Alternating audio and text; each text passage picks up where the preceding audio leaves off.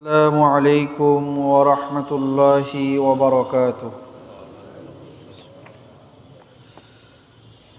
إن الحمد لله نحمده ونستعينه ونستغفره ونعوذ بالله من شرور أنفسنا من يهده الله فلا مضل له ومن يضلل فلا هادي له ونشهد أن لا إله إلا الله وحده لا شريك له ونشهد أن سيدنا وحبيبنا وحبيب ربنا وطبيبنا وطبيب قلوبنا محمدا عبده ورسوله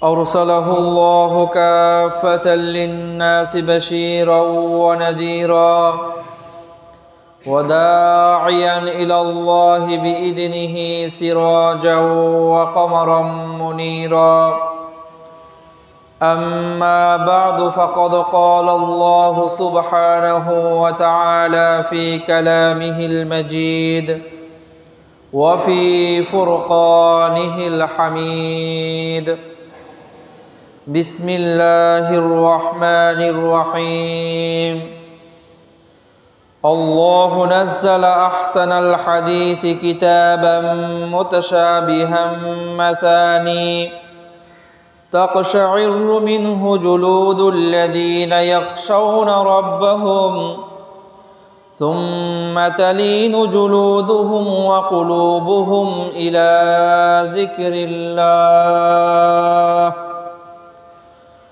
ذلك هدى الله يهدي به من يشاء ومن يضلل الله فما له من هاد صدق الله المولانا العظيم. عن أبي هريرة رضي الله تعالى عنه قال قال النبي صلى الله عليه وسلم لا يلج النار رجل بكى من خشية الله حتى يعود اللبن في الضرع أو كما قال عليه الصلاة والسلام.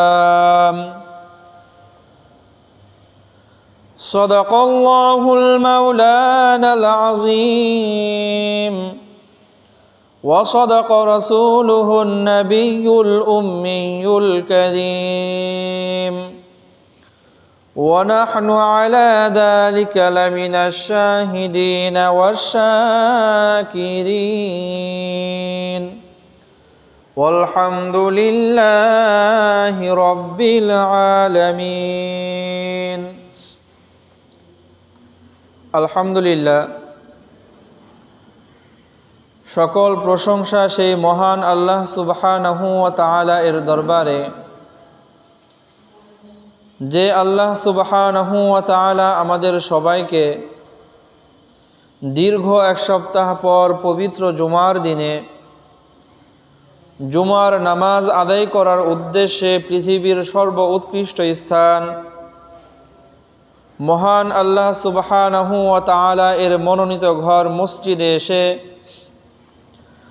জুমার নামাজ আদায়ের পূর্বক্ষণে কোরআন ও হাদিস থেকে কিছু আলোচনা করা এবং শ্রবণ করার তৌফিক দিয়েছেন, সেই মহান আল্লাহ সুবহানাহু ওয়া তাআলা এর দরবারে হৃদয়ের অন্তঃস্থল থেকে একবার কালিমাতুশ শুকর আদায় করি আলহামদুলিল্লাহ। মহান আল্লাহ পাকের মেহেরবানিতে বিগত 2 জুমাতে ঈমান বিল আখিরা সম্পর্কে আলোচনা হয়েছে। পরকালের প্রতি আমাদের ঈমান বিশ্বাস কেমন হওয়া চাই, আল্লাহ সুবহানাহু ওয়া তাআলা আমাদের জন্য পরকালকে কেমনভাবে সাজিয়ে রেখেছেন, তার কিছু আলোচনা আমরা বিগত জুমাতে করেছি। সর্বশেষ আমাদের আলোচনায় এসেছিল আল্লাহ রাব্বুল আলামিন পরকাল জীবনের প্রত্যেকটা দিনকে আমাদের এই পৃথিবীর হিসেবে 50,000 বছরের সমপরিমাণ দৈর্ঘ্য করে সাজিয়েছেন। 50 আলফা সানা, পরকালের এক একটা দিন আমাদের এই দুনিয়ার 50,000 বছরের সমান। এত লম্বা জীবন। গত জুমাতে আলোচনা হয়েছিল আল্লাহ রাব্বুল আলামিন মৃত্যুর পরে যখন বান্দার চোখের সামনে থেকে পর্দা উন্মোচিত করে দেবেন, খুলে দেবেন, বান্দা যখন সেই সীমাহীন জীবনের দিকে তাকাবে, তাকিয়ে অস্থির হয়ে যাবে। আল্লাহ রাব্বুল আলামিন সেই কথা কোরআনের বিভিন্ন জায়গায় আলোচনা করেছেন। আল্লাহ রাব্বুল আলামিন সেখানে জানিয়ে দিয়েছেন, ফাকাশাফনা আনকা গিতাক। এই মৃত্যু পরবর্তী সময় আল্লাহ বলতেছেন, তোমার চোখের পর্দা আমি খুলে দেব, এরপরে তুমি দেখতে পারবা। আল্লাহ রাব্বুল আলামিন যে কথা বলেছেন, আমাদের জন্য এই কথাটা কতটুকু দামি আর কতটুকু গুরুত্বপূর্ণ হয়তো আমরা অনুধাবন করতে পারি না, বুঝতেই পারি না। আমরা হয়তো সেই অপেক্ষায় আছি, মৃত্যু হোক না, আল্লাহ চোখের সামনে থেকে পর্দাটা সরাক না, তারপরে না দেখব। আসলে দেখার আর কিছু তো বাকি নাই, যেখানে আল্লাহ রাব্বুল আলামিন বলেই দিয়েছেন যে এক একটা দিন হবে 50,000 বছরের সমান। এখন কি নিজের চোখে দেখে বিশ্বাস করা লাগবে? এখন কি সেই অপেক্ষা করতে হবে মৃত্যুর পরে আল্লাহ চোখের সামনে থেকে পর্দাটা সরায় দেখ, তারপরে দেখব, তারপরে বিশ্বাস করব? এরকম এতটুকু সময় নেওয়ার তো প্রয়োজন নাই। যেহেতু আমার রব পবিত্র কুরআনে বলে দিয়েছেন যে পরকালের প্রত্যেকটা দিন দুনিয়ার হিসাবে 50,000 বছরের সমান হবে, দেখার দরকার নাই, বিশ্বাস মনে অটোমেটিক চলে আসবে।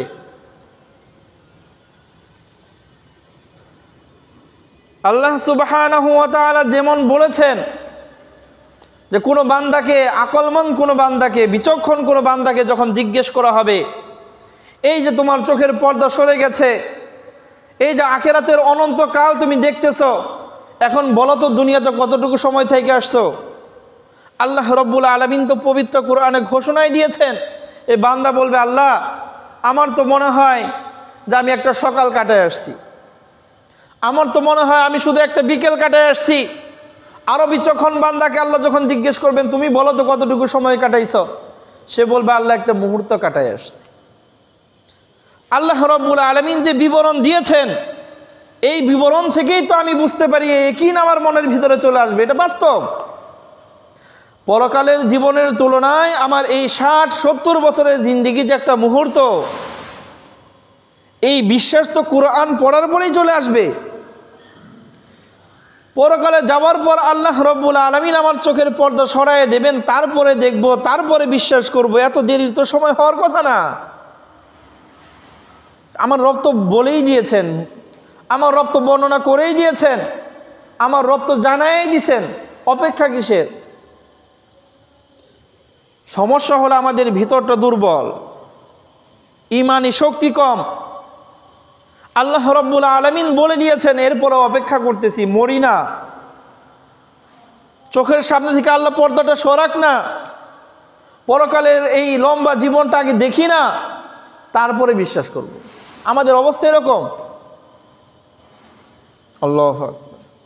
আল্লাহ পবিত্র কোরআনে জানায় দিয়েছেন, এলান করে দিয়েছেন, ঘোষণা করে দিয়েছেন, বর্ণনা করে দিয়েছেন, এরপরেও আমাদের মনের ভিতরে তার গুরুত্ব আসে না, আমরা উপলব্ধি করতে পারি না।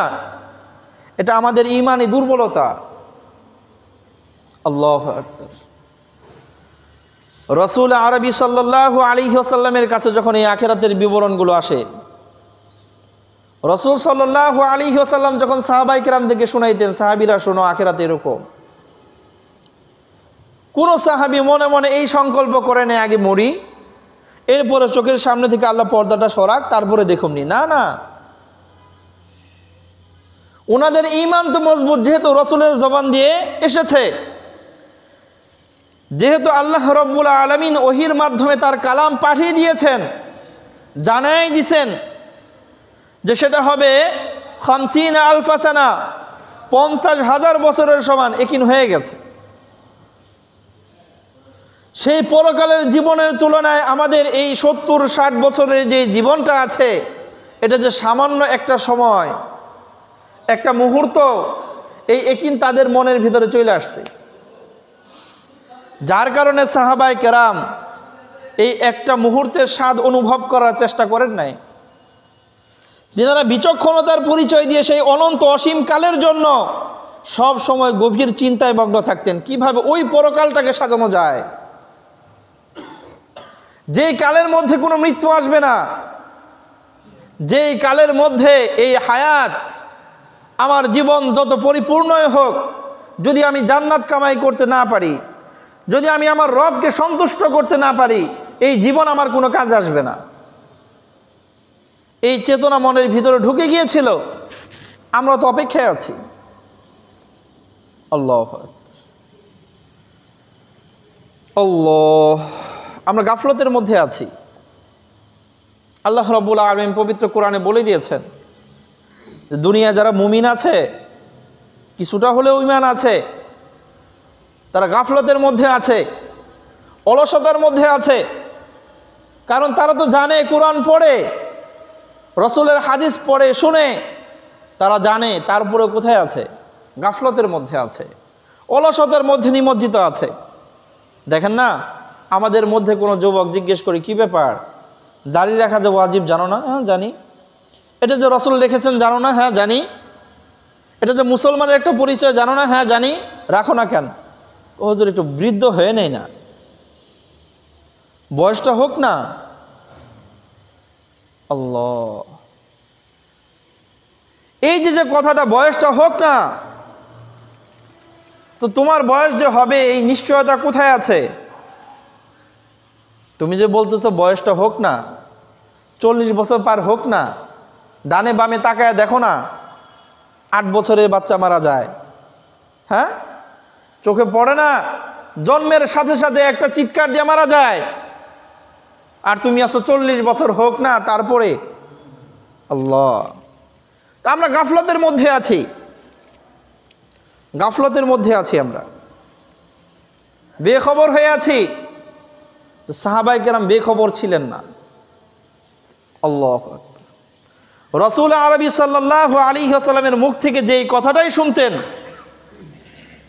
এই কথাটাকে সাহাবায়ে কেরাম দিবালোকের মতো স্পষ্টভাবে বিশ্বাস করতেন, কোনো সন্দেহ নাই, এক চুল পরিমাণও না। আপনাদের অবশ্যই জানা আছে সেই মেরাজের ঘটনা, যখন রাসূল সাল্লাল্লাহু আলাইহি ওয়াসাল্লাম এসে বর্ণনা করেছেন, মক্কার কাফেররা তো হইচই ফালাই দিছে যে কি একটা ঘটনা বলতেছে, এগুলো কি হয় নাকি, সম্ভব নাকি? আবু জেহেল সহ কিছু কাফের আছে, আবু জেহেল সহ আরো কিছু কাফেররা, তারা তো মনে মনে ভাবতেছে আজকে আবু বকরের ধর্ম গিয়া, তো তোমার বন্ধু তো পুরা পাগল হয়ে গেছে, এতদিন বলছি বিশ্বাস করো নাই। কথা বলছেন না? গেছে আবু বকরের কাছে, গিয়ে বলছে, আবু বকর, এতদিন তো অনেক বলছি তুমি বিশ্বাস করো না, তো আজকে এমন একটা কথা নিয়ে আসছি, এটা বললে অবশ্যই বিশ্বাস করবা, তোমার বন্ধু পাগল হয়ে গেছে। আবু বকর বলতেছে, কি হয়েছে বলেন তো? তা আবু জাহাল সহ সবাই বলতেছে, তোমার এই বন্ধু তো বলে সে নাকি আজকে রাত্রিতেই 7 আসমান ভেদ করে আল্লাহর আরশ পর্যন্ত গিয়েছিল, সে আল্লাহর আরশ থেকে নিয়ে জান্নাত জাহান্নাম সব কিছু প্রদক্ষিণ করে আবার নাকি সে এই রাতের মধ্যেই তার ঘরে ফিরে আসছে। বলো তো, এই এক রাতের মধ্যে আমরা মক্কা থেকে মদিনায় যেতে পারি না, এ কেমনে গেছে? এটা কি সম্ভব? আবার তাও নাকি সরাসরি আসমানের দিকে যায় না, এখান থেকে বাইতুল মুকাদ্দাসেও গেছে। কথা বুঝেন না? তা আবু বকর সিদ্দিক রাদিয়াল্লাহু তাআলা আনহু বলতেছেন, এটা কি সত্যি আমার বন্ধু বলেছে? মানে আবু জাহেলের মনের ভিতরে এখন মোটামুটি একটা প্রশান্তি আসছে। হ্যাঁ, মনে হয় তার ভিতরে যেই দ্বিধা, এটা মনে হয় ঢুকে পড়ছে কিছুটা। হ্যাঁ, সত্যি তোমার বন্ধু বলছে, আমরা সবাই সাক্ষী। আবু বকর সিদ্দিক বলতেছেন, যদি আমার বন্ধু বলে থাকে, যদি আমার হাবিব বলে থাকে, শুধু এই কথা না, এর চেয়ে অবিশ্বাস্য কোনো কথা যদি আমার বন্ধু বলে, আমি এক বাক্যে বলবি, আমি এক বাক্যে বলে উঠবো, সাদাক্তা হাবিবি, আমার হাবিব সত্য বলেছেন। এক বাক্যে। শুধু তুমি বলতেছো এই কথা, এর চেয়ে অবাক করা কোনো তথ্য যদি আমার হাবিব বলে, আমি বিন্দু পরিমাণ সংশয় পোষণ করব না। আর আমরা একটা হাদিস নিয়ে গবেষণা কিভাবে করি? রাসূল বলেছেন, আমরা বিজ্ঞানের সাথে মিলানোর চেষ্টা করি, মিলে কিনা। কথা বলছেন না? যদি বিজ্ঞান মিলাইতে চাও, আমার রাসূলের হাদিসের সাথে মিলাও। যদি মিলে বলবা বিজ্ঞান এটা ঠিক আছে, তাদের রিসার্চ ঠিক হয়েছে। আমার রাসূলের হাবিবের সাথে যদি না মিলে, ওটা কাটা দিয়ে রাখো। কয়দিন পরে পরীক্ষা করে দেখবো যে আসলে ওটা ঠিক না, চেঞ্জ হয়ে যাবে। রাসূলের হাদিসে বিজ্ঞানের সাথে মিলাও না, বিজ্ঞান আইনা রাসূলের হাদিসের সাথে মিলাও, তাইলে না মুমিন হওয়া যাবে। আজব। আল্লাহু আকবার। তো সাহাবায়ে কেরাম এই পরকাল সম্পর্কে রাসূল আরবি সাল্লাল্লাহু আলাইহি ওয়াসাল্লাম বলেছেন এরকম। কোরআনের আয়াত পড়ে শুনাইছেন, 50 আলফা সানা, এক একটা দিন কিন্তু 50,000 বছরের সমান। সাহাবায়ে কেরাম বিশ্বাস করে নিয়েছেন। জান্নাত জাহান্নামের যেই বিবরণ দিয়েছেন সব বিশ্বাস করে নিয়েছেন। আমরা যেমন অপেক্ষায় আছি, আল্লাহ রাব্বুল আলামিন বলেছেন, মৃত্যুর পরে কাশাফনা আনকা গিতাক, তোমার চোখের পর্দা আমি সরাই দিব, তারপরে তুমি দেখবা। আমরা অপেক্ষায় আছি, মরি তারপরে দেখি না। সাহাবায়ে কেরাম এই অপেক্ষা করেন নাই। রাসূল বলেছেন, বাস সত্য, দেখার দরকার নাই। আল্লাহু আকবার। কেমন ভাবে মনের ভিতর বসে গিয়েছিল হযরত আবু বকর সিদ্দিক রাদিয়াল্লাহু তাআলা আনহু, যার সম্পর্কে রাসূল সাল্লাল্লাহু আলাইহি ওয়াসাল্লাম বলেছেন, মুসলিম শরীফের মধ্যে বর্ণিত হয়েছে 2383তম হাদিস, হযরত আব্দুল্লাহ ইবনে মাসউদ রাদিয়াল্লাহু তাআলা আনহু সাহাবীদের মধ্যে সবচেয়ে বিনয়ী সাহাবী, সবচেয়ে বিনয়ী। আর কুরআনের তাফসীরের ক্ষেত্রে সবচেয়ে বিজ্ঞ আর অভিজ্ঞ যেই সাহাবী ছিলেন আব্দুল্লাহ ইবনে মাসউদ। সেই আব্দুল্লাহ ইবনে মাসউদ রাদিয়াল্লাহু তাআলা আনহু হাদিস বর্ণনা করেছেন, শোনো না, রাসূল আরবি সাল্লাল্লাহু আলাইহি ওয়াসাল্লাম বলেছেন, আবু বকরকে তোমরা কি মনে করো? রাসূল বলেছেন, শোনো, লাউ কুনতু মুত্তাখিদান খালিলান, আমি যদি দুনিয়াকে কাউকে নিজের সবচেয়ে ঘনিষ্ঠ বন্ধু বানাইতাম, সবচেয়ে ঘনিষ্ঠ বন্ধু যদি আমি দুনিয়ায় কাউকে বানাইতাম, লাত্তাখাযতু আবা বকরিন খালিলা, তাহলে আমি সেই বন্ধু আবু বকরকে বানাইতাম। আল্লাহু আকবার। তিরমিজি শরীফের মধ্যে 3890তম হাদিস, একজন সাহাবী এসে রাসূলকে জিজ্ঞেস করতেছেন, ইয়া রাসূলুল্লাহ, মান আহাব্বুন নাস ইলাইকা, আপনার কাছে সবচেয়ে প্রিয় মানুষকে একটু কন্যা। রাসূল বলেছেন, আয়েশা। এই লোক বলতেছে, হুজুর আপনার বউকে কথা জিজ্ঞেস করি নাই। সাহাবীদের মধ্যে মিনার রিজাল, পুরুষদের মধ্যে আপনি কাকে সবচেয়ে বেশি ভালোবাসেন সেটা জানান। তো রাসূল সাল্লাল্লাহু আলাইহি ওয়াসাল্লাম বলতেছেন, আবুহা, আয়েশার যে বাপ আছে আবু বকর, তারে সবচেয়ে বেশি ভালোবাসি। বুঝছেন না কথাটা? এই হাদিস নিয়ে আরো লম্বা চড়া আলোচনা আছে, আজকে ওই মৌসুম না, আরেকদিন করবো ইনশাআল্লাহ। তো রাসূল সাল্লাল্লাহু আলাইহি ওয়াসাল্লাম প্রকাশ্য ঘোষণা দিলেন, যেই যে আমার এত শত সাহাবী, লক্ষ লক্ষ সাহাবী, এর মধ্যে সবচেয়ে বেশি আমি যেই সাহাবীকে ভালোবাসি সে হলো আবু বকর। আল্লাহু আকবার। আমরা সকলেই জানি আশারায়ে মুবাশশারা 10 জন সুসংবাদপ্রাপ্ত সাহাবী আছেন, যাদেরকে একই সময় রাসূল সাল্লাল্লাহু আলাইহি ওয়াসাল্লাম এই 10 জনের নাম নিয়ে বলেছেন জান্নাতি। এর মধ্যে প্রথম হলো আবু বকর সিদ্দিক, জান্নাতি। শুধু তাই না, এই 10 জন সাহাবীর ক্ষেত্রে তো রাসূল বলেছেন অমুকে জান্নাতি, অমুকে জান্নাতি, অমুকে জান্নাতি। আবু বকরের ক্ষেত্রে রাসূল বলেছেন, শোনো, আমি যখন এই কবর থেকে উত্থিত হব, হাসরের ময়দানে যখন আল্লাহ রাব্বুল আলামিন আমাকে উঠাবেন, আমার ডান পাশে আবু বকর থাকবে। কথা বলছেন না? আল্লাহ, সেই আবু বকর সিদ্দিক রাদিয়াল্লাহু তাআলা আনহু রসুলের সবচেয়ে প্রিয় সাহাবী, যেই সাহাবীর ব্যাপারে রসুল ফয়সালা দিলেন আবু বকর তুমি জান্নাতি, যেই সাহাবীর ব্যাপারে রসুল বললেন শুধু জান্নাতি না, হাসরের ময়দানে তুমি আমার সাথে থাকবা, সেই সাহাবীর পরকাল ভাবনা দেখেন। রসুলের কাছ থেকে কিয়ামতের বিবরণ শুনে তার অবস্থা বুঝেন। আবু বকর সিদ্দিক রাদিয়াল্লাহু তাআলা আনহুর যখন আখিরাতের কথা মনে পড়তো, পরকাল জীবনের কথা যখন মনে পড়তো, আবু বকর সিদ্দিক রাদিয়াল্লাহু তাআলা আনহু বলতেন, ইয়া লাইতানি কুনতু শাজারাতান তু'দাদু, হায় আমি যদি গাছের পাতা হইতাম, গরু ছাগল উট এগুলো যদি আমার চাবায় চাবায় খায় ফেলাইতো, তাইলেই ভালো হইতো, তাহলে হাসরের ময়দানে আমাকে দাঁড়াইতে হইতো না, পরকালের জীবন আর আমার জন্য থাকতো না। চিন্তা করা যায়? আমরা তো মনে করি চুরি বাটপারি যা মনে চায় তাই করে। কথা হলো আল্লাহ জান্নাত আমারে দিব না, দিব কারে? মনে হয় জান্নাত আমি কিনে নিছি। আমাদের অবস্থা এরকম যে জান্নাত আমারে দিব না, দিব কারে? আমার একজনের ডানে বামে চারিদিকে তাকায় বলে সারা দুনিয়াতে আমার চেয়ে ভালো মানুষ আর কাউরে দেখি না। আল্লাহু আকবার। আবু বকর সিদ্দিক রাদিয়াল্লাহু তাআলা আনহু, যার ব্যাপারে রাসূল সাল্লাল্লাহু আলাইহি ওয়াসাল্লাম স্পষ্ট ঘোষণা দিলেন জান্নাতি সাহাবী, তিনার পরকালে চিন্তা দেখেন না। সন্দেহ আছে জান্নাতে যাবে যে? সন্দেহ তো নাই। এরপরেও পরকালের কথা যখন শুনেছেন, এক একটা দিন হবে 50,000 বছরের সমান। সেখানে আর মৃত্যু থাকবে না। জান্নাতে যাও মৃত্যু নাই, জাহান্নামে যাও আর মৃত্যু নাই। আনন্দ উপভোগ করতে থাকবা, মৃত্যু নাই। আযাব ভোগ করতে থাকবা, মৃত্যু নাই। আল্লাহু আকবার। অস্থির হয়ে গেছেন, আল্লাহ আপনি যদি আমার মানুষ না বানাইয়া এই গাছের পাতা বানাইতেন,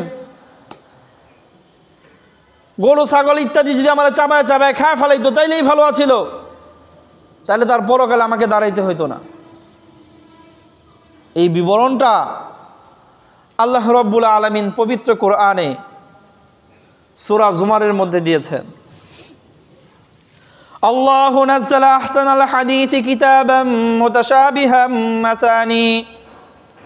এই যে আল্লাহ রাব্বুল আলামিন যে আমাদের জন্য কোরআন পাঠিয়েছেন, কিতাব পাঠিয়েছেন, এই কিতাব পড়ে পড়ে আমার রবকে যারা ভয় পায়, আল্লাহ রাব্বুল আলামিনকে যারা ভয় পায়, আর কথা হলো রবকে ভয় পায় কে? আল্লাহ রাব্বুল আলামিন তার বিবরণও দিয়েছেন, ইন্নামা ইয়াখশাল্লাহা মিন ইবাদিহিল উলামা। রবকে যারা চিনে তারা রবকে ভয় পায়। রবকে কারা ভয় পায়? কথা বুঝেন না?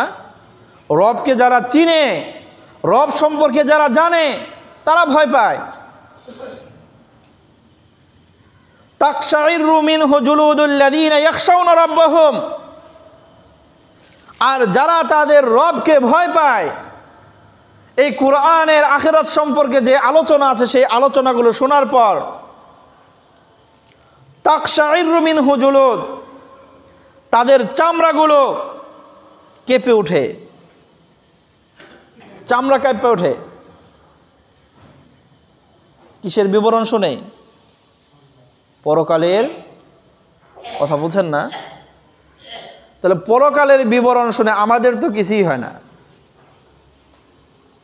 পরকালের আলোচনা যতই আসুক না কেন, আলোচক যত সুন্দর করে আমাদেরকে বুঝাক না কেন, আমাদের চামড়া তো দূরের কথা, আমাদের একটা পশমও তো কাঁপে না। কেন কাঁপে না? কারণ রব তো বলে দিয়েছেন তোমার কাঁপবে না, কার কাঁপবে? ইয়াখশাউনা রাব্বাহুম। তাদের আত্মা, তাদের এই দেহ, তাদের এই চামড়া, তাদের এই রগ রেশা সবগুলো কাঁপতে থাকবে। কাদের? ইয়াখশাউনা রাব্বাহুম, যারা তার রবকে ভয় পায়। রবের ভয় তো নাই মনে, পরকালের কথা শুনে কি আর কম্পন হবে ভিতরে? রবের ভয় তো নাই।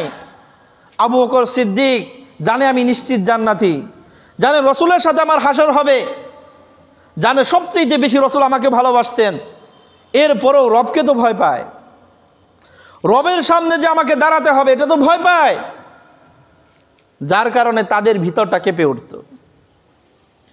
আমাদের তো কোনো নিশ্চয়তাই নেই জান্নাত না জাহান্নাম, লা আদরি, জানি না, জানি না হাসর আমার কাদের সাথে হবে, সিদ্দিকিনদের সাথে হবে না মুজরিমিনদের সাথে হবে, জানা নাই। এরপর আমি প্রশান্ত হৃদয়ে বসে আছি, আমার হৃদয় কাঁপে না, আমার চামড়া কেঁপে ওঠে না, আমার কোনো পশমের কম্পন হয় না, পরকালের কথা শুনে আমার চোখ দিয়ে এক ফোঁটা জলও ঝরে না। কেন? আমি তো আমার রবকে ভয় করি না। রবকে কেন ভয় করি না? আমি আমার রবকে তো চিনিই না, আমার রব সম্পর্কে তো আমি জানিই না। আমি তো দুনিয়ার এই মুহ মায়ের মধ্যে পড়ে আছি, মনে করি এই দুনিয়ায় সব আল্লাহ। আবু বকর সিদ্দিক রাদিয়াল্লাহু তাআলা তিনি বলতেছেন, আল্লাহর কাছে আশা করতেছেন, আল্লাহ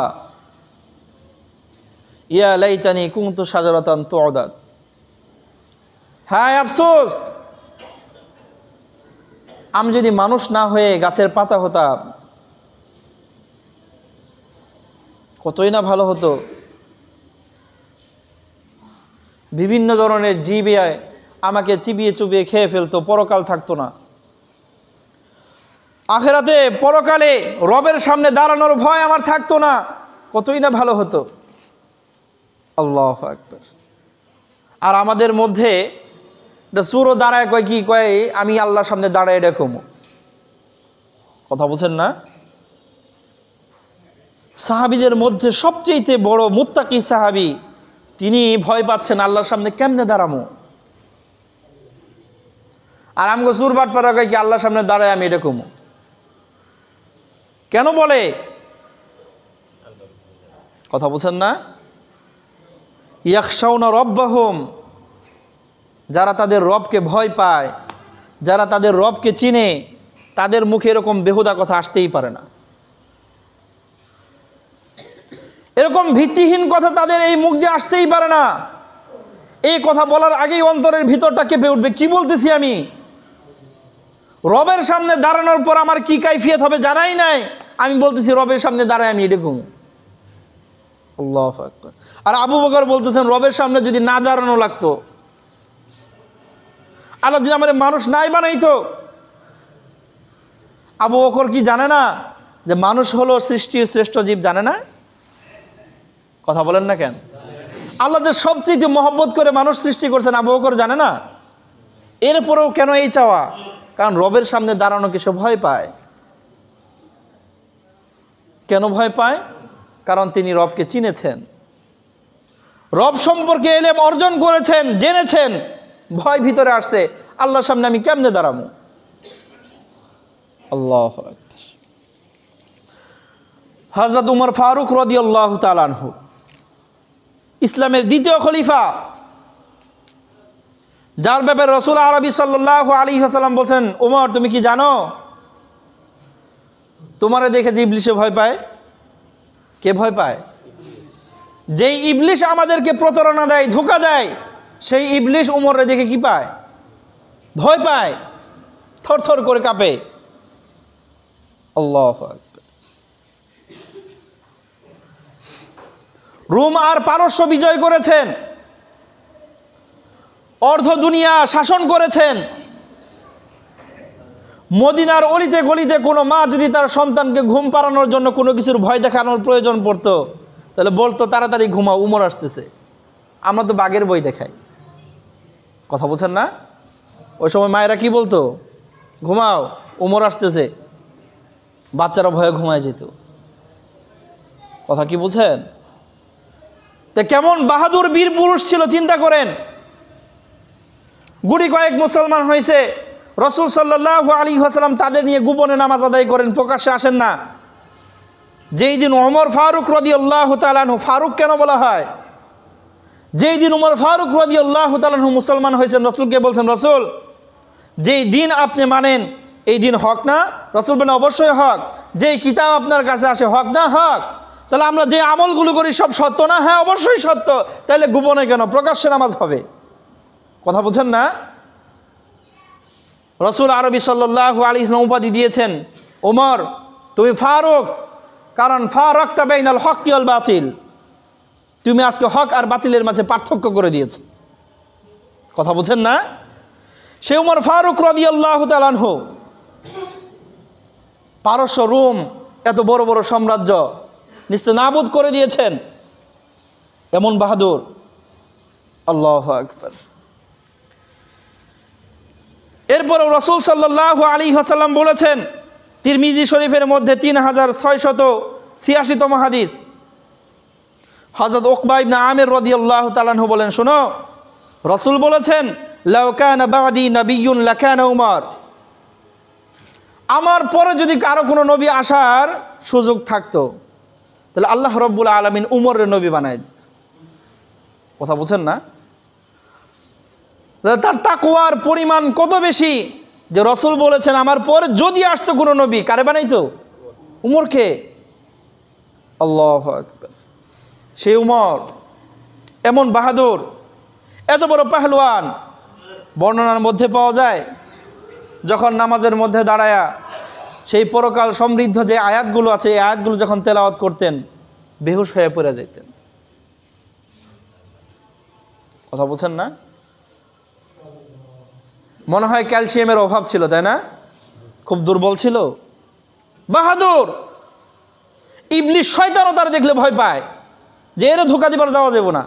রাসূল বলেছেন, উমর তুমি যে রাস্তা দিয়ে হেঁটে যাও, শয়তান যদি দেখে যে এই রাস্তা দিয়ে তুমি যাইতেছো, এই রাস্তা চেঞ্জ করে ফেলে আরেক রাস্তা দিয়ে যায়। সেই উমর ফারুক রাদিয়াল্লাহু তাআলা আনহু আখিরাতের আলোচনা সমৃদ্ধ কোনো আয়াত শুনলে বেহুশ হয়ে পড়ে যেতেন। সাহাবায়ে কেরাম বলেছেন 2-3 দিন আমরা তাকে দেখতে যাইতাম, হুঁশ ফিরত না, অসুস্থ হয়ে পড়ে থাকতেন। চিন্তা করা যায়? আল্লাহু আকবার। উমর ফারুক রাদিয়াল্লাহু তাআলা আনহু একদিন এই মাটি থেকে খড়কুটা নিয়ে চাবাইতেছেন। খড়কুটা বুঝেন তো? আমরা তো খড় বলতে খালি বুঝি হলো যে ধানের যে খের আছে এটাতে বুঝি। খড়কুটা যেই ঘাসগুলো শুকিয়ে গেছে, কথা বুঝেন না, এগুলো নিয়ে মুখের মধ্যে দিয়ে চাবাইতেছে। কে? উমর ফারুক রাদিয়াল্লাহু তাআলা আনহু, অর্ধ বিশ্বের খলিফা।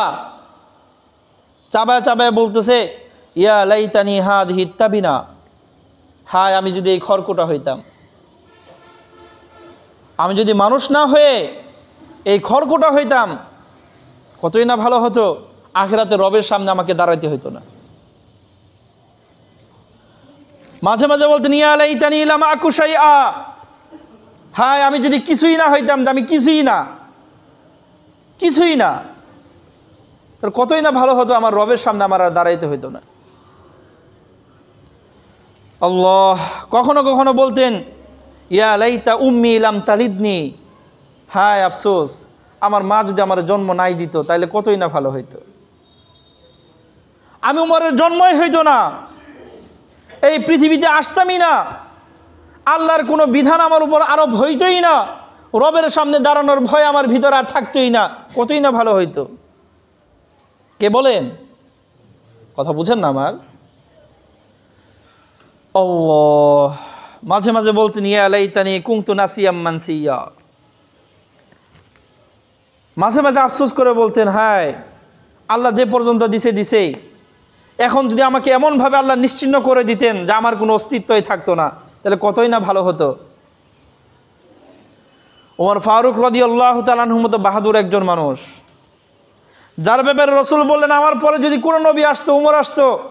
এত বড় মুত্তাকি মানুষ, যে হাদিসের মধ্যে রাসূল 10 জন সাহাবীর ব্যাপারে সুসংবাদ দিয়েছেন জান্নাতি, যেখানে দ্বিতীয়তে যে সাহাবীর নাম আছে ওমর ফিল জান্নাহ, সেই উমর ফারুক রাদিয়াল্লাহু তাআলা আনহু আল্লাহর ভয়ে অস্থির। আর আমি চুরি করি, বাটপারি করি, দুনিয়ার যত আকাম কুকাম আছে সব করি, আর আমি বলি আল্লাহ জান্নাত আমারে দিব না তো কারে দিব? আজব। এই ধরনের কথা শুধুমাত্র তার মুখেই শোভা পাবে যার ভিতরে রবের ভয় নাই। হযরত আব্দুল্লাহ ইবনে মাসউদ রাদিয়াল্লাহু তাআলা আনহু রাইসুল মুফাসসিরিন, কোরআনের তাফসির যে সমস্ত সাহাবায়ে কেরাম করতে পারতেন, কোরআনের তাফসির করার যোগ্যতা, কোরআনের তাফসির করার মতো ইলম আল্লাহ রাব্বুল আলামিন যে সকল সাহাবায়ে কেরামের মধ্যে রেখেছিলেন, তার মধ্যে অন্যতম শ্রেষ্ঠ হলো আব্দুল্লাহ ইবনে মাসউদ রাদিয়াল্লাহু তাআলা আনহু। সেই সাহাবী যার ব্যাপারে সমস্ত সাহাবায়ে কেরাম একমত যে আমাদের সব সাহাবীদের মধ্যে সবচেয়ে বিনয়ী সাহাবী হলো আব্দুল্লাহ ইবনে মাসউদ, সবচেয়ে বিনয়ী। এর মতো বিনয়ী আর সাহাবী নাই। সেই সাহাবী আব্দুল্লাহ ইবনে মাসউদ রাদিয়াল্লাহু তাআলা আনহু, তিনি বলতেন, ওয়াদিতু আন্নী ইযা আনা মিততু লাম উবআস, আমার আল্লাহর কাছে চাইতে মনে চায়, আল্লাহ আমি যখন মৃত্যুবরণ করব, সেই কবরে চলে যাব, আল্লাহ আপনি যদি আমার আর নাই উঠাইতেন কতই না ভালো হইতো। আপনার সামনে আর দাঁড়ানোর ভয় আমার মধ্যে থাকতো না, আপনার সামনে আর আমার দাঁড়াইতে হইতো না। আল্লাহু আকবার, চিন্তা করা যায়? আল্লাহ। একবার আব্দুল্লাহ ইবনে মাসউদ রাদিয়াল্লাহু তাআলা আনহু বলতেছেন, লাউ ওয়াকিফতু বাইনাল জান্নাতি ওয়ান নার, সাহাবীরা, আমার সাথী সঙ্গীরা, ভালো করে শোনো, যে আল্লাহ রাব্বুল আলামিন যদি আমাকে জান্নাত আর জাহান্নামের মাঝখানে নিয়ে দাঁড় করায় দেয়, কোথায়? জান্নাত আর জাহান্নামের মাঝখানে, এইখানে দাঁড় করাইয়া, ফাখুয়্যিরতু বাইনাহুমা, আল্লাহ রাব্বুল আলামিন যদি আমাকে স্বাধীনতা দিয়ে দেন যে তুমি চাইলে জান্নাতেও যাইতে পারো, চাইলে জাহান্নামেও যাইতে পারো, এই স্বাধীনতা যদি আল্লাহ আমাকে দিয়ে দেন, আও আকুনা তুরাবান, অথবা আল্লাহ যদি আমাকে এই সুযোগ দেন, এই অফার দেন যে এই সুযোগ, এক হলো তোমাকে জান্নাত আর জাহান্নামের মাঝখানে দাঁড় করিয়ে দেব, তুমি চাইলে জান্নাতেও যাইতে পারো, চাইলে জাহান্নামেও, অথবা তুমি যদি চাও যে তোমাকে আমি বালুকণা বানায় দেই, তোমার যেটা মনে চায়। একটা সুযোগ হলো জান্নাত জাহান্নামের মাঝখানে দাঁড় করিয়ে তোমাকে সুযোগ দিয়ে দেব, জান্নাতেও যাইতে পারবা, জাহান্নামেও যাইতে পারবা। আর একটা সুযোগ হলো তুমি যদি চাও আমি তোমাকে ধূলিকণা বানায় দেব। কোনটা চাও? আমার রব যদি আমাকে এই এখতিয়ার দিতেন, এই অফার দিতেন, আমি কোনটা গ্রহণ করতাম? আমি তো কইতাম, আল্লাহ দেন গা জান্নাত আর জাহান্নামের মাঝখানে দাঁড় করে, জামনি গা দৌড়ে দৌড় দিয়া জান্নাতে, নাকি কন? আমি তো এটাই বলতাম। কেন বলতাম? ভিতরে তো ইলম নাই, রবের ব্যাপারে আমার জ্ঞান নাই, রবের সামনে দাঁড়ানোর যে একটা অবস্থা বুঝিই তো না। আল্লাহু আকবার। আমি বলতাম যে আল্লাহ জান্নাত আর জাহান্নামের মাঝখানে দাঁড় করায় দিয়েন, তারপরে দেখেননি কেমনে দৌড় দিয়ে জান্নাতে ঢুকি, এটাই তো বলতাম আমরা। আল্লাহ। আব্দুল্লাহ ইবনে মাসউদ রাদিয়াল্লাহু তাআলা আনহু বলতেছেন, সাহাবীরা শোনো, আমার বন্ধুরা তোমরা শোনো, আল্লাহ রাব্বুল আলামিন যদি আমাকে এই সুযোগ দিতেন, এই দুইটা অফার দিতেন, আমি কোনটা গ্রহণ করতাম? আব্দুল্লাহ ইবনে মাসউদ রাদিয়াল্লাহু তাআলা আনহু বলেন, লা আখতারতু আন আকুনা তুরাবা, আমি গ্রহণ করতাম আল্লাহ আপনি আমারে বালু বানায় দেন। কথা বুঝেন না? বালু বানাই দিলে তার রবের সামনে মুজরিম হিসেবে দাঁড়াইতে হবে না, হিসাব নিকাশ দেওয়ার জন্য তো আল্লাহর সামনে দাঁড়াইতে হবে না। এটা কার আকাঙ্ক্ষা? রাইসুল মুফাসসিরিন, সাহাবীদের মাঝে সবচেয়ে বিনয়ী সাহাবী আব্দুল্লাহ ইবনে মাসউদ রাদিয়াল্লাহু তাআলা আনহুর মনের আকাঙ্ক্ষা। আল্লাহু আকবার। আমাদের কি অবস্থা? আবু উবাইদা ইবনুল জাররাহ রাদিয়াল্লাহু তাআলা আনহু আরেকজন সাহাবী, অনেক বড় বাহাদুর সাহাবী, বিভিন্ন যুদ্ধের মাঝে তার বীরত্ব গাথা অনেক ইতিহাস আছে। সে আবু উবাইদা ইবনুল জাররাহ রাদিয়াল্লাহু তাআলা আনহু যখন আখিরাতের কথা স্মরণ হইতো, যে রবের সামনে তো আমাকে দাঁড়াতে হবে, এই কথা যখন মনের ভিতরে আসতো, তখন তিনি বলতেন, ইয়া লাইতানি কাবশান তাসবাহুনি আহলি, হায় আফসোস, আমি যদি একটা দুম্বা হইতাম, আমি যদি একটা বকরি হইতাম, আমি যদি একটা ভেড়া হইতাম, আর আমার পরিবারের লোকেরা সেটার জব দিয়ে খেয়ে ফেলাইতো, তাহলে কতই না ভালো হইতো। জব দিছে, গোশত রান্না করে খেয়ে ফেলাইছে, শেষ, রবের সামনে আর দাঁড়ানো লাগতো না। কথা বুঝেন না? আল্লাহু আকবার। হযরত ইমরান ইবনে হুসাইন রাদিয়াল্লাহু তাআলা আনহু জলিলুল কদর সাহাবী, হাদিসের কিতাব পড়তে গেলে বারবার এই সাহাবীর নাম আসে, ইমরান ইবনে হুসাইন। আল্লাহু আকবার।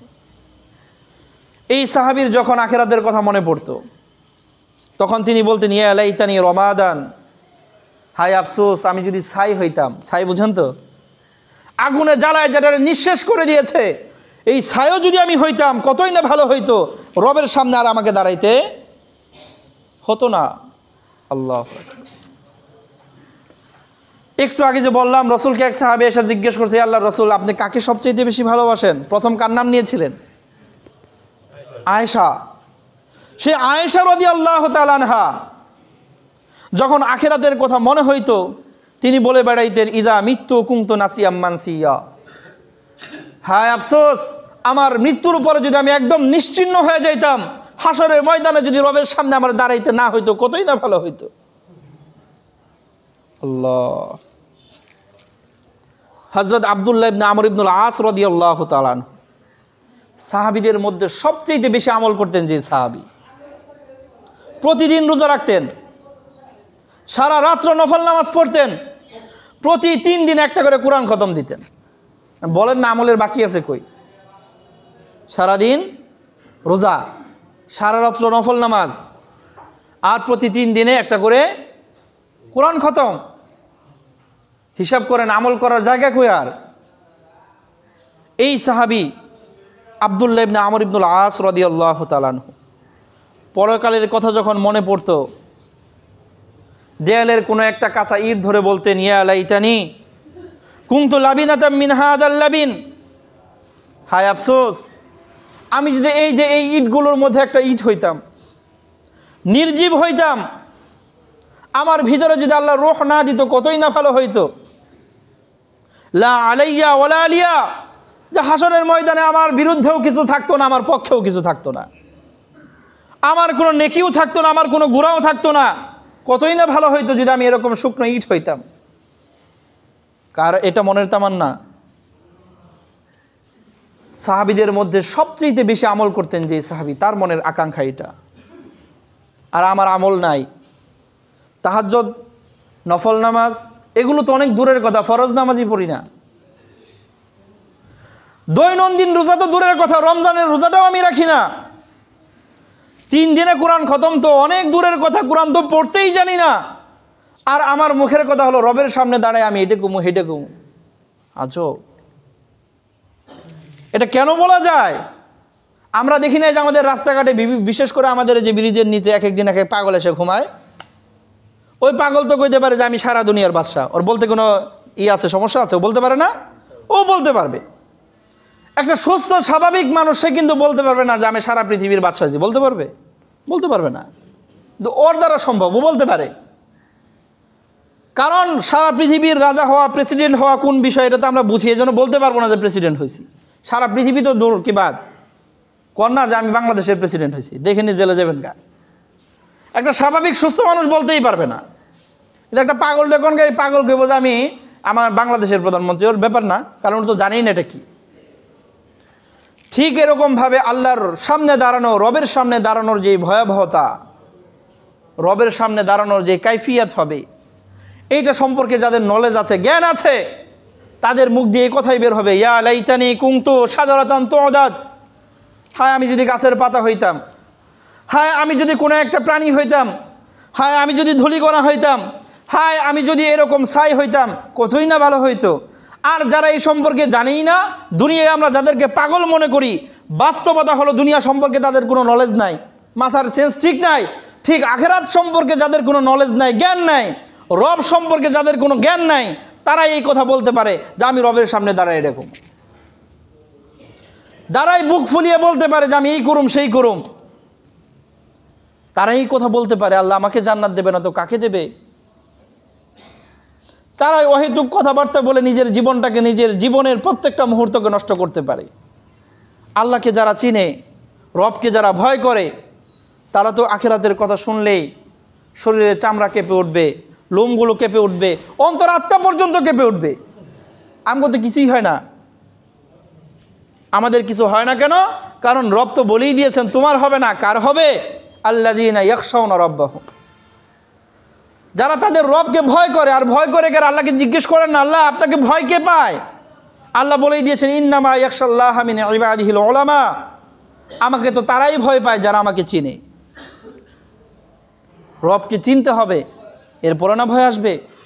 এখন বিষয় হলো আমগো মনে ভয় জাগে না কেন? কথা বলছেন না? আমাদের মনে ভয় জাগে না কেন? ভয় জাগবো কেমনে? থাকি কই? সারাক্ষণ তো থাকি টাকার পিছনে, সারাক্ষণ তো থাকি হলো নিজের স্ট্যাটাসের পিছনে, সারাক্ষণ তো থাকি ক্ষমতার পিছনে, সারাক্ষণ তো থাকি আরো বিভিন্ন ধরনের অপকর্মে লিপ্ত। আমার ডান পাশে আমার যেই বন্ধু আছে এ আমার বুদ্ধি দেয় লজায় সিনেমা হলে যায়, আমার বাম পাশে যে বন্ধু আছে সে আমাকে বুদ্ধি দেয় লজায় যাত্রাপালায় যায়। আমার ভিতরটা ঠিক হবে কিভাবে? সাহাবায়ে কেরামের ভিতর কেন ঠিক হয়েছিল? খেয়াল করেন, রাসূল সাল্লাল্লাহু আলাইহি ওয়াসাল্লাম সাহাবীদেরকে কি বলতেন? সাহাবায়ে কেরাম সবাই তো রাসূলের বন্ধু, কথা বলছেন না? সাহাবী মানেই বন্ধু। তো যেই সমস্ত লোকেরা রাসূলের মতো বন্ধু পাইছে তাদের অবস্থা এমন হবে না তো কি হবে? আমগো বন্ধুই তো বালা না, আমগো আশেপাশের মানুষগুলোই তো ঠিক না। আমি যার সাথে চলতে যাই কি দেখে চলতে যাই? অমুকের টাহা আছে তার লগে চলি, অমুকের একটা স্ট্যাটাস আছে তার সাথে চলি। রাসূল আরবি সাল্লাল্লাহু আলাইহি ওয়াসাল্লাম বলেছেন, বন্ধু যদি গ্রহণ করতে হয় তাহলে এমন বন্ধু গ্রহণ করবা যার সাথে তুমি আখিরাতে উঠতে চাও, যার সাথে তুমি আখিরাতে উঠতে চাও, যে যার সাথে আমি আখিরাতে উঠলে আমি নিরাপত্তা পাবো, তার সাথে দুনিয়াতে বন্ধুত্ব করো। কথা বলছেন না? আল্লাহু আকবার। রাসূল আরবি সাল্লাল্লাহু আলাইহি ওয়াসাল্লাম বলেছেন, হযরত আবু যর গিফারি রাদিয়াল্লাহু তাআলা আনহু থেকে বর্ণিত, রাসূল বলেন, ইন্নী আরা মা লা তারাউনা, হে আমার সাহাবীরা, আমি আমার এই চোখ দিয়ে যা দেখি তোমরা তো দেখো না। ওয়া আসমাউ মা লা তাসমাউন, আমি আমার এই কান দিয়ে এমন কিছু শুনি যেটা তোমরা শোনো না।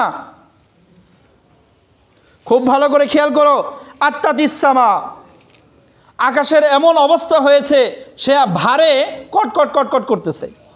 চেয়ারের মধ্যে যেমন এই যে দেখেন না, আগেকার দিনে এই যে আমাদের কাঠের যে চেয়ারগুলো আছে যদি একটু দুর্বল হয় আর এখানে যদি কোনো ভারী মানুষ বসে, চেয়ারে কেমন শব্দ হয় না? কর্মর কর্মর শব্দ করে, মানে ভেঙ্গি যাবোগা। তো রাসূল বলতেছেন আসমানের এই অবস্থা, মনে হয় সে ভেঙে পড়ে যাবে। এখন সাহাবায়ে কেরামের মনে তো কৌতূহল, কেন এত ভার, কি জন্য, কি হয়েছে? তো রাসূল বলেন, হুক্কা লাহা আন তাইত্তা, আসমান এরকম কর্মর করে যাওয়া এটা তার জন্য আবশ্যক। কেন করবে না? কারণ ভালো করে শোনো, মা ফিহা মাউদিউ আরবাই আসাবিআ, আসমানের মধ্যে এমন 4 আঙ্গুল পরিমাণ জায়গাও খুঁজে পাইবে না যেইখানে ইল্লা ওয়া মালাকুন ওয়াদিউন জাবহাতাহু সাজিদান লিল্লাহ, এমন 4 আঙ্গুল জায়গাও খুঁজে পাইবে না যেখানে আসমানে আল্লাহর ফেরেশতারা আল্লাহকে সেজদারত নাই। সব জায়গায় দেখবা যাই, যেখানেই যাইবা একটা ফেরেশতা আল্লাহর সেজদায় পড়ে আছে, পুরো আসমান ফেরেশতাদেরকে দিয়ে ভরা। আসমান এটা এরকম কর্মর করবে না তো কি করবে? তোমরা তো সেই আসমানের কর্মর শব্দ শোনো না। রাসূল বলতেছেন, আমি শুনি, তোমরা তো শোনো না। এই দৃশ্য আমি দেখি, তোমরা তো দেখো না। রাসূল বলেছেন, ওয়াল্লাহি, আল্লাহর কসম করে বলি, ওয়াল্লাহি, আল্লাহর কসম করে বলি, লাউ তা'লামুনা মা আ'লামু, আমি যা জানি যদি তোমরা জানতা, আমি যা জানি যদি তোমরা জানতা, লা দাহিকতুম কালিলা ওয়া লা বাকাইতুম কাসীরা, তাহলে হাসতা কম কাঁদতা বেশি। হাসতা কম আর আমরা হাসি কম কাঁদি বেশি, না কাঁদি কম হাসি বেশি? কোনটা আমাদের? হাসি। এমন হাসি, অট্ট হাসি, মনে হয় যে আমার আর কোনো টেনশন নাই। কাউরে যদি গিয়ে বলে এত হাসো কে, কয় উপভোগ করতে দেন না। হ্যাঁ,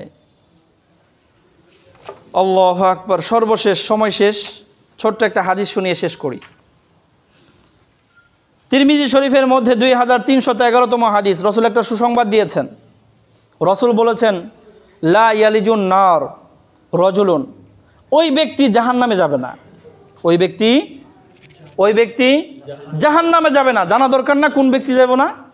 কথা বলে না, জানা দরকার আছে না? রাসূল বলতেছেন ওই ব্যক্তি জাহান্নামে যাবে না।